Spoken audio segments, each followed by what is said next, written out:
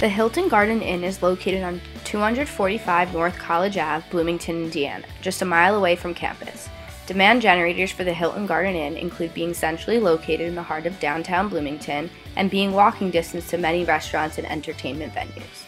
The Hilton Garden Inn, being downtown, is extremely close to IU's beautiful campus. The campus is a huge tourist draw and one of the main reasons people come to Bloomington in the first place.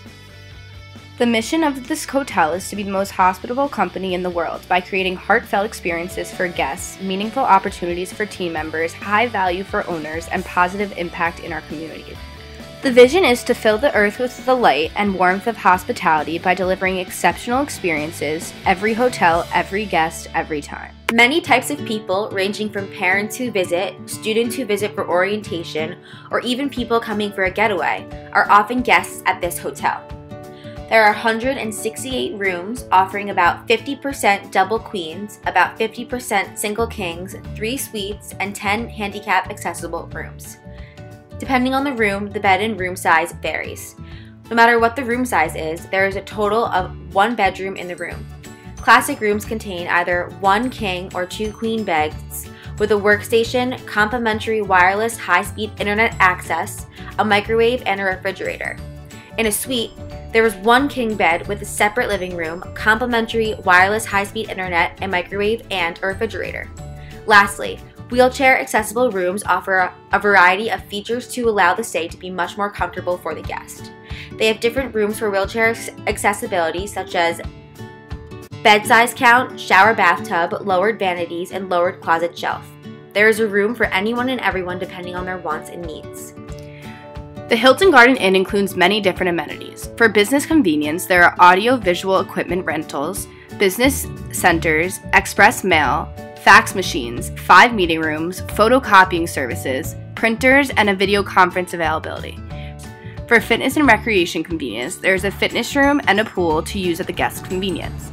Lastly, for overall guest convenience, there is a restaurant with both walk-ins and reservations accepted, Keurigs, full-service catering, 24-hour pavilion pantry market available next to the front desk, baggage storage, bar area, coin laundry machine, complimentary beverage areas, elevators, gift shops, laundry valet services, and local area transportation. The Hilton Garden Inn complies fully with the ADA. The hotel has 10 handicap accessible rooms for people with all disabilities. We were able to tour an accessible room and noted that we could not find one reason why the room would not be accessible or not follow the ADA. There are lower peepholes for people in a wheelchair to be able to look outside the room. The front desk is responsible for all guest check-ins and check-outs. Guests are allowed to check in at 3 p.m. and check out by 11 a.m.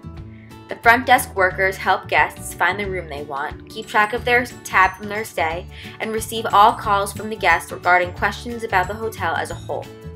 The hotel is in charge of updating the reservation software to keep track of what rooms are available and what rooms are taken. The prices for hotel rooms can vary due to the fact that the hotel is in a college town. On weekends when there are games, graduations, homecomings, or orientations, and even a parents' visiting weekend, the prices will go up. While touring, we approached many different housekeeping areas and saw how the housekeeping works. There are housekeepers that go into every room every day to change the linens to be rewashed, clean the bathrooms, and give new terry to the guests. The only way they wouldn't enter the area is if the guests put up the Do Not Disturb sign. Housekeepers also replace any toiletries that have been used with new ones. There are many different food and beverage options. There is a pavilion pantry that offers chips, granola bars, an assortment of beverages, many ready-to-cook meals, and a freezer section with ice cream. There is also a restaurant located on the bottom floor of the hotel, Coach's Bar, which is a bar that offers dinner for the guests. There is evening room service available for guests to be delivered to their hotel room door. The room service is offered every day. Lastly, there is on-site catering. Whether you are planning a family reunion, a business conference, or even a wedding, they are able to choose from different menu selections in order to make their event exactly how you would like it.